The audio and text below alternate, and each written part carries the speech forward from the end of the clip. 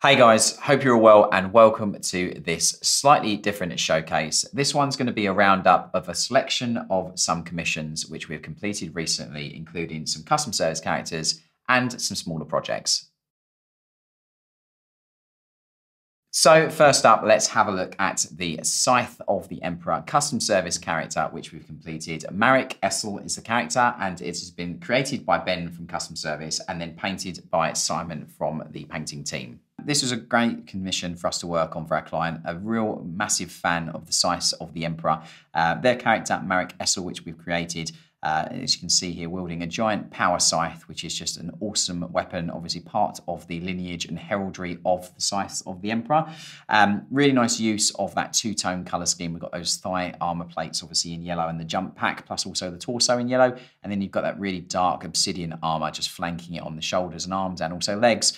Really like the use of the burgundy or maroon for the tabard as well. It adds a real warm colour to the sort of midsection of the legs and just adds that sort of richness of colour compared to the sort of colder black tones that are on the armoured areas. Real great thing about this as well, obviously, is the narrative that's also been used on the base. So as you can see here, we've got some a fallen Carnifex head that's got a Scythe of the Emperor storm shield conveniently implanted in the cranium of that Carnifex. Just parking that storm shield for a little bit while he's dispatching another Xenos foe. I do really love what Simon's done here with the subtle glow effect on the power scythe. So if we just turn it around here, you can see really nice sort of bluish tone on that power node on the blade there. Really vicious, aggressive looking stance as if he's about to sweep down and finish something off, which is great. As we look around the back as well, something else that Simon's done a great job when it comes to actually the painting of this. There's a real subtlety and refinement to the sort of nicks and little chips and things on the cowlings and armoured areas of the jump pack, which is quite nice. When making this, Ben had a real good opportunity to sort of play around with the actual composition of the piece and the pose and stuff. Making the weapon was obviously something that was integral to it for the character as well, which is really, really great. One of the things I do really love is just the use of the subtle blues on the tusks on the fallen Carnifex. As you can see, they're just adding in that cold vibe on those kind of like mandible kind of weapons that the Carnifex head has got. If we look around the back as well, where that storm shield is conveniently parked, you can see the green blood that's just sort of like oozing out of the wound there as well, which is just a real nice use of that kind of green contrasting colour onto the red carapace of the Carnifex.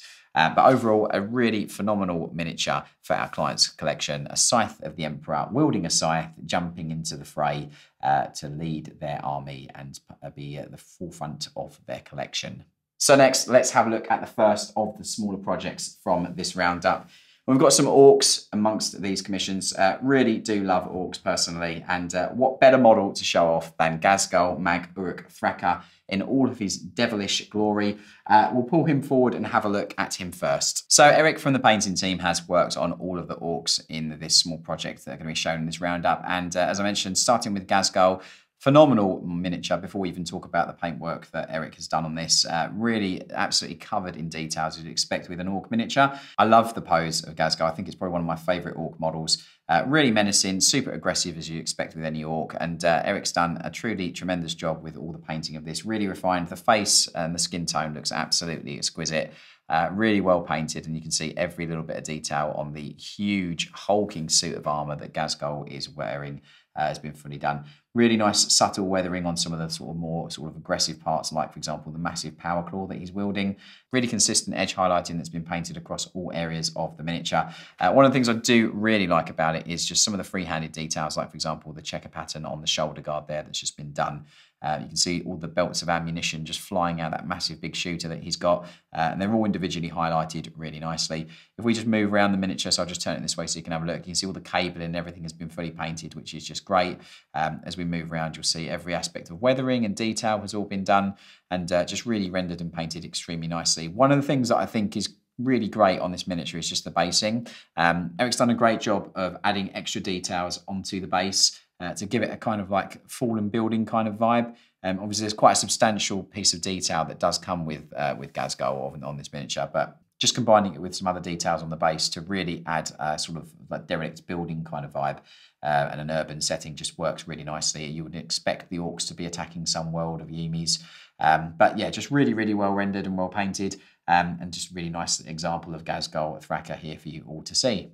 So after looking at Ghazghkull, we cannot forget the best sidekick in all of 40k, with the most devilish and fiendish and cheekiest orc of them all. We have Makari, the flag bearer of Ghazghkull Thraka. Despite being a secondary character with Ghazghkull, this guy also has loads of really interesting little details, like, for example, the banner and the stand that he's wielding, with all the little sort of trinkets and totems just hanging off. And I do really like what Eric's done with the sort of transition of colour on those tassels that are just flying off the pole, which I think is great. That lovely deep crimson through to the kind of the blackish tone is just really nicely done.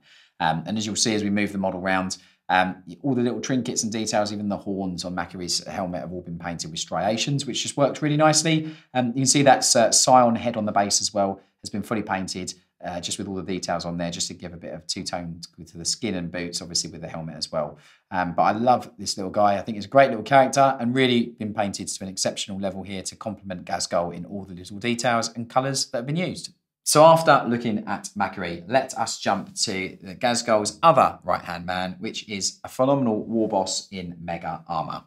Other than Ghazghkull, this has to be probably my favourite orc model in the orc range, purely because not only do you get a Warboss in Mega Armour wielding a giant serrated axe, you also get a cheeky little grot on top with a shooter firing away at some other target. And I just think the overall sculpt and composition of the model before any work is done is just probably one of my favourites.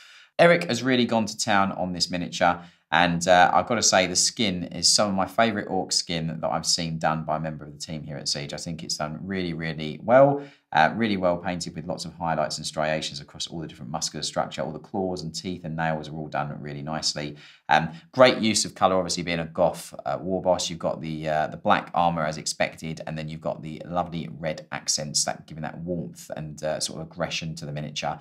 I've mentioned it on a few bits, but the basing on this is like an urban kind of like feel with like some stone work, and then we've got some metal gantries and things which have just been done really nicely.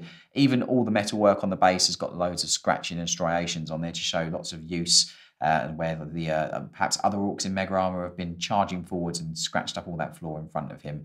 But really nicely done. If we move around the back, you'll see even around the back, you've got the power pack there of the suit of Mega Armour, just really well painted with all the metallics fully highlighted. You've got the exhaust stacks there done in a light brass as well, just to really add a bit of tonal variance onto the metallics and add interest. One of my favourite bits is the warm leather that's been done on the grip of the giant dual-handed axe that he's wielding. You can see all the highlighting done on every aspect of the leather work there as well. And you cannot forget the cheeky chap on top with the big shooter just firing away at something while the Warboss is charging forward, ready to clobber someone with this giant serrated disc axe. But that's this awesome Warboss to join Ghazghkull and Makari. So next, following on from the orcs, we have a few miniatures from a larger commission of some Emperor's Children. Some really, really vibrant miniatures for you to have a look at with loads of different details on them. We've pulled forward our favourite three. So we've got a champion, a plasma gunner, and also a converted banner bearer with a free-handed banner that's been done by one of the team. So let's jump in and have a look at these. I'm going to pull forward the plasma gunner first, so that you can have a look at him, and we'll work up to the banner. One of my favourite things about Emperor's Children is just the use of the absurdly bright armour colour, and this miniature does not disappoint. You can see how vibrant the pink is, and I love the contrasting blue used for the plasma. I think that turquoise and pink complementary scheme just works really nicely. One of the things that our client asked for is a few things in particular, like, for example, like some of the parts around the back are done in a green as well, where they wanted a bit of a green accent, like a really nice jade coloured green on there as well, which is really, really nice. You can see, obviously, all the edging done on the armour panels and areas of detail, just really sharply executed. And a nice warm, rich gold used on some of the sort of cowlings on the plasma gun, plus also the shoulder pad with the symbol there you can see. One of the things I do really like about the Chaos kits is they do just have, number one, loads of trim, but secondly, they have loads of really interesting little details. Like, for example, these little sort of like bony crests just growing out the legs and stuff, just adding that chaotic feel and vibe to the miniatures. You can see all the leather work on this miniature has been done in black as well, keeping that sort of like high contrast black and pink scheme in unison across all aspects of the miniature. With the basing on the force, we've got almost like a sort of ash waste kind of like environment. You've got a bit of pipe sticking up on this one's base, but you've got a nice ash waste, sort of desaturated dark browns with some grayer areas of detail as well. And that's consistent across all the miniatures in the force. Moving on from the plasma gun, let's have a look at the champion. Another great miniature that has some really lovely details. Every warband needs a champion to lead it, and this one is a great example of that. He's got a plasma pistol and giant power fist, which is just great. And this model has been painted by Will from the team, along with all the other Emperor's Children. So really well executed by Will. He's done a great job on all of the sort of vibrant colours, plus also all the edge highlighting that's been done across the various details on the miniature. This chap has also got a cape. Now, whether it's flesh is up to you to decide, but it's got some lovely magenta tones in there. Just showing either a sort of like etheric kind of feel, or potentially it is some flesh that's been ripped from an enemy. I would prefer to go with the latter potentially for Emperor's Children, but up to you to decide. One of the things I do really like about this is just the sparing use of the gold across the miniature, just to add a little bit of a more royal feel and add a richness to the miniatures. Some of the new Chaos Marine heads are really brilliant. I mean, this one in particular has got loads of little dimples and things on there, and it really just fit in quite nicely with the Emperor's Children feel and vibe of this project. This is the awesome champion that's going to be one of the leader figures in this commission.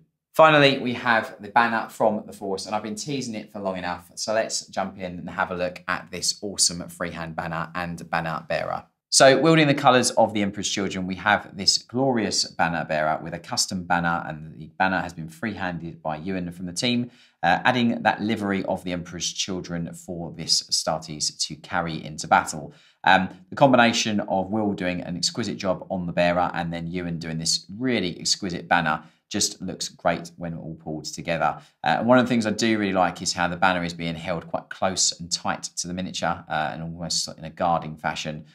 With that sword outstretched there just to defend himself, which is just great. If we move the miniature around, you'll see the back. You've got another one of those flesh capes there just on the back, which is really nice to add some sort of more warmer tones to the back of the miniature. He's got his bolt gun stowed there, held by a lovely green tentacle, as you can see, just on the backpack. And as we move around again, just to show that beautiful banner here on the miniature, again with that winged, clawed hand of the Emperor's Children just on display, and you've got the Emperor's Children written on the scroll there, which is just really refined and well executed. That's this beautiful banner to be part of this absolute perfect Emperor's Children commission. So following on from the Emperor's Children, I have saved my favourite miniature, and it's been very difficult to decide on a favourite this time around, being honest, but we have a custom service, Cato Sicarius, which is something from the moment that our client booked it in, I could not wait to see this thing brought to life by two members of the Siege team, one from custom service and one from the painting team. So let's dive in and see the master of the second company of the Ultramarines in all of his Primaris glory.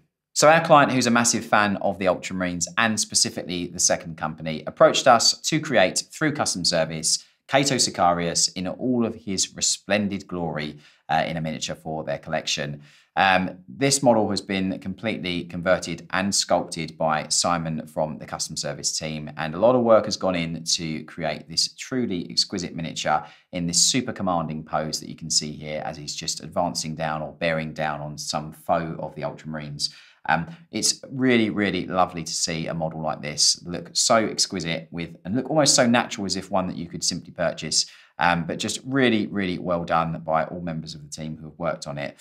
So handing over from Simon, who obviously converted and hand sculpted this, it went on to Nathan from the painting team, who has absolutely blown it out of the water by painting him in the Makarian vibrant royal blue that you'd expect Ultramarines to be painted in. And we've got a really, really lovely rich red royal cape on the back of it there, as you can see, with all the tonal variants that you can see across the different details on the miniature. One of my favourite things on this miniature is the Roman-esque style key line on the inside of the cape. Nathan's done a great job of painting that all the way around the cape at various different points and folds, and just shows the amount of attention and time and care that are put into miniatures with us here at Siege Studios. Also, you can see on the banner, you've got Sicarius on the scroll there, just written obviously his name on that banner. I'm a huge fan of back banners from second edition, so to see a captain with one once again is absolutely glorious. One of the things that I think is really nice to see is just a model like this getting a unique version for our client. Just something really nice to have as part of your collection, really giving the opportunity to make your own character or have your character how you want them in your army or collection. But both Nathan and Simon have really done a tremendous job on this project, and really happy and also very sad at the same time, because this one's got to go back to the client and I would love to keep it here at the studio. So there we have it, Cato Sicarius, to finish off this showcase of all of these recently completed commissions by the team here at Siege. I do hope you've liked them all. Let us know in the comments which one is your favourite. Now, if you are interested in a commission with us here at Siege, be it for a small project, an army, or even a custom service character, do not hesitate in going to the description of this video, where you will find a link to our website and contact form. From all the team here at Siege and myself, a massive thank you for watching the video. I'll see you very soon on the next one. And don't forget, Ultramarine fans, courage and honour.